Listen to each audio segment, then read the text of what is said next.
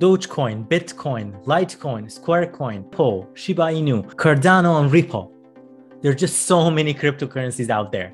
In fact, according to the CoinMarketCap data, there are over 13,000 cryptocurrencies out there in the market, and each and every day there are new ones being added, each with their different use case and backstory. In this video, we'll be talking about Shiba Inu coin and what it is all about and how you could actually buy that coin here in Canada through Wealthsimple Crypto just for one day. Let's take a look. Shiba Inu was created in 2020 by a pseudonymous developer called 𝗖𝐋𝐈𝐖. While Dogecoin has its own blockchain and miners, Shiba Inu coin is based on the Ethereum blockchain. SHIB's white paper claims that building on Ethereum, a blockchain that is already secure and well established, ensures that the project is free to change and evolves with zero outside regulations impacting it. SHIB is one of dozens of Dogecoin spin-offs. Among them includes Baby Dogecoin and Doge Loan. 𝗖𝐋𝐈𝐖 locked 50% of the tokens in a decentralized exchange, Uniswap, and handled the other 50% to 𝗖𝐋𝐈𝐖𝐊 the co-founder of Ethereum. The project claimed that handling the tokens to Buterin was akin to burning them or removing them from circulation, since Buterin wasn't likely to notice yet another worthless cryptocurrency project in his wallet. However, when the token took off, Buterin actually donated a chunk of his tokens to charitable causes, helping to tackle pandemic in India before burning a large portion of Shiba Inu tokens.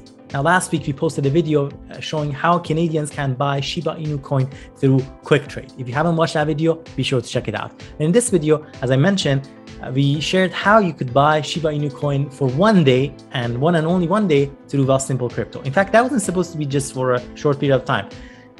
Investors and traders with cryptocurrency tool of Wealthsimple recently got an email, in fact this last week, from Wealthsimple, whereby it was announced that they've added Shiba Inu coin finally to their platform, allowing them to buy the coin directly through Wealthsimple Crypto. It was an exciting news, and it was something that a lot of traders actually were looking forward to.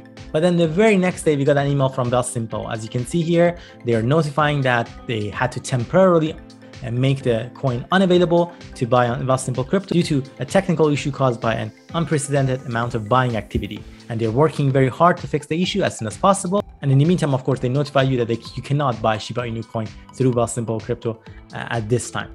That was, of course, a little bit of disappointment, and of course, something that we do anticipate Wealthsimple is going to work on and resolve the matter in a timely fashion, hopefully.